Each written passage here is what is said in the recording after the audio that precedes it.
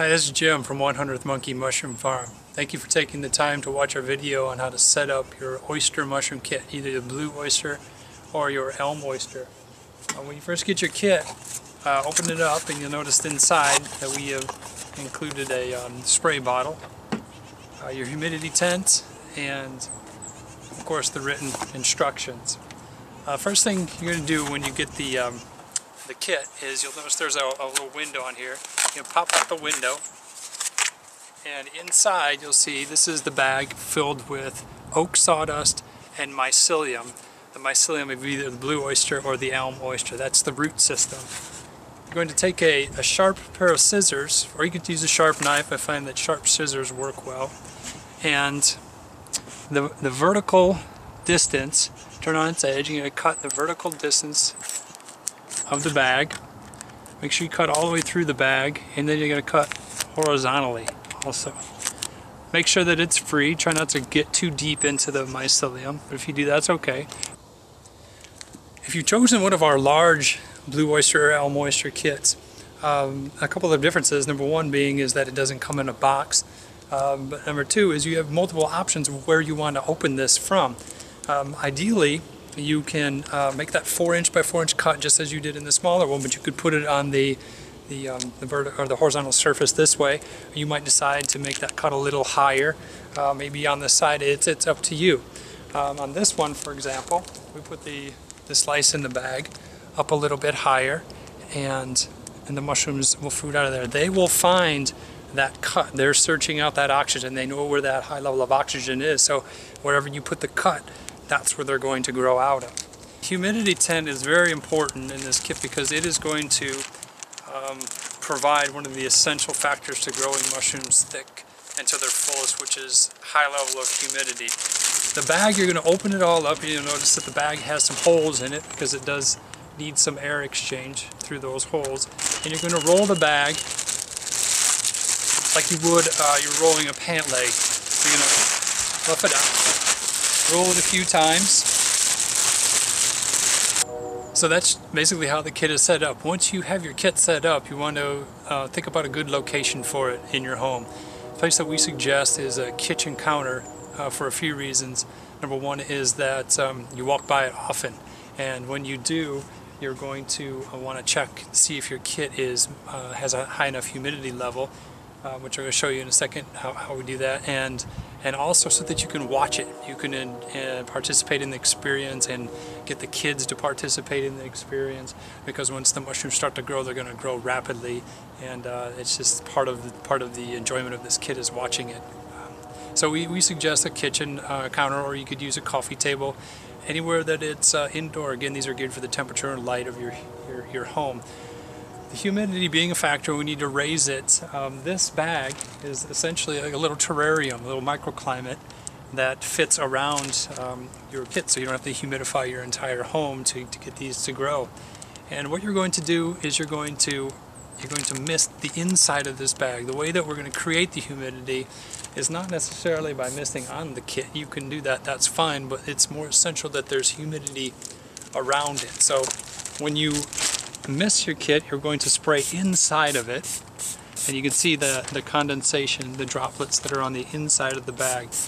You want to cover as much of the surface area of the bag as you can, and so it's going to provide a lot of humidity. And that's it, and then you just drop it back over the top. If you see water running down, that's perfect. If you're having a hard time keeping the humidity in there and you notice that the condensation is evaporating quickly, a couple little tips to keep that in there. Or if you have to leave for a day or so, and you won't be, no one will be there to miss it, because you'll notice that all these air exchange holes are in here. You can take a piece of tape and cover those holes. You can cover many of them as you like, but leave at least 4 or 5 open, because there does need to be air exchange in there. Also, if you still are having it, or again, if you need to leave for a day, is take a dish towel and wet it, wring it out, and you can put it along the base of this, and you can cover it this way. And obviously that humidity that's in that towel is going to evaporate inside the bag and create this convection, and the humidity will stay in there much longer. Just remember to change that towel out every couple days. So once your kit is set up, what are you expecting to look for? Well, in about 3 to 10 days, you're going to see small bumps where you made that the cut in the bag, and those are the beginnings of your mushroom. Those are called primordia, and within the next 3 to 4, or that's going to take 3 to 10 days, and the next 3 to 4 days after that is going to be this rapid acceleration in growth. It's going to be a doubling or tripling of the size within those 3 to 4 days. When do you harvest them is a big question we get often, and here I have an example.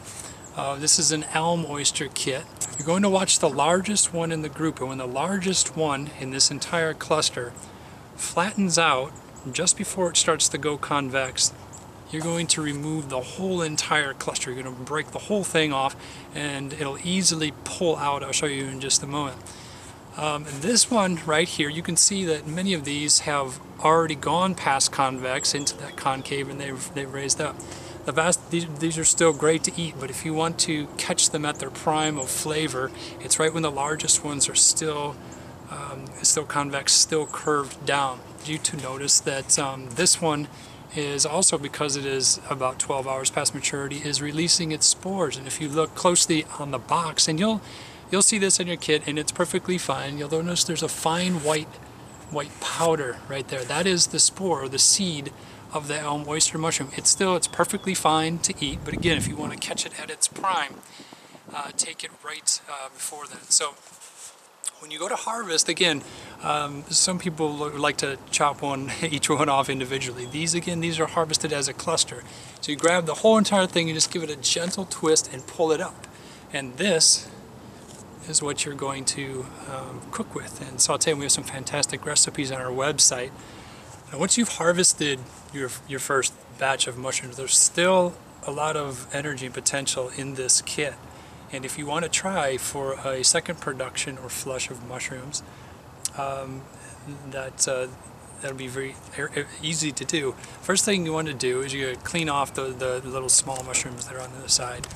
This is directly after you harvest it, and you're just going to put it a shelf, in a cupboard, a cabinet, somewhere indoor for a week. So you're just going to, you don't need to cover it, don't need to mist it, just set it aside. It needs to kind of go dormant and rest for a certain period of time. After that week, you'll pull it out, and you need to rehydrate it. And when you rehydrate, you're rehydrating it because the mushrooms, they are 90% water, so you've pulled a lot of water out through those mushrooms, and it needs to be rehydrated to be grown again. And it's very similar to in nature when there's a large rainstorm and the mushrooms reappear. That mycelium is always there under the ground. It's just that the rain has reinvigorated it with water. So again, clean that up nice. That's it. After your week is up, you're going to get a pot or a bucket of water, something that'll just hold this. You're going to submerge it in the water. Now, when you submerge it in the water, this part, it's important to have non-chlorinated water. The reason being is chlorine's job, of course, is to kill fungus and bacteria. If you have tap water, it is chlorinated, but you can easily get the chlorine out by, like I did with this one, just set it in a pot, let it sit for 24 hours, and the chlorine will dissipate. Or if you're in more of a hurry, you can boil it for 10 minutes, but just make sure it cools back down to room temperature before you submerge it. When you submerge it, you are going to just put it in the pot, and it's going to be buoyant, so you're going to need to hold it down with something. Be creative. I like to use a little smaller pan with some water in it, and that just holds it underwater. I'm going to leave it under there for 4 hours. And after 4 hours, I'm going to take this off, and I'm going to drain it well.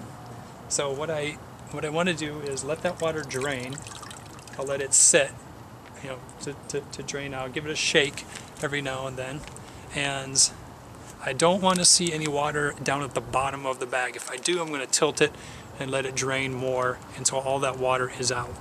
We don't want it to sit down there. That's a potential for it to pick up bacteria or any other contamination. So I want to let that dry out. At this point then, I put it back in the box, put it back in my humidity tent, back in my my well-lit space, as long as it's not in direct sunlight, and put my humidity tent back over the top, and start misting it again. And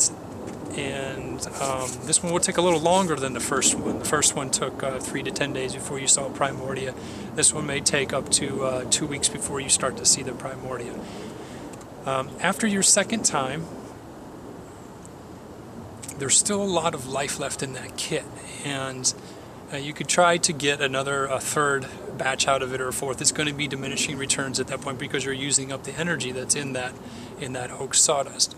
There is a way to expand that even further, and if you look at our videos online about how to expand the mycelium in that kit onto something else for it to grow on. A lot of people ask us, well, can I recharge this somehow to get more mushrooms out of it? Well, you can't recharge that, but you can expand it. You literally have the vast potential to expand that onto something else, a log, straw, some coffee grounds, and check out our other videos on our website about how to do that. That's, like I said, these are the tip of the iceberg, and there's so much more that you can do with these. So thank you again for taking the time to watch this video. There was a lot of information in here. It might be a good idea to bookmark this page so you can refer back to it.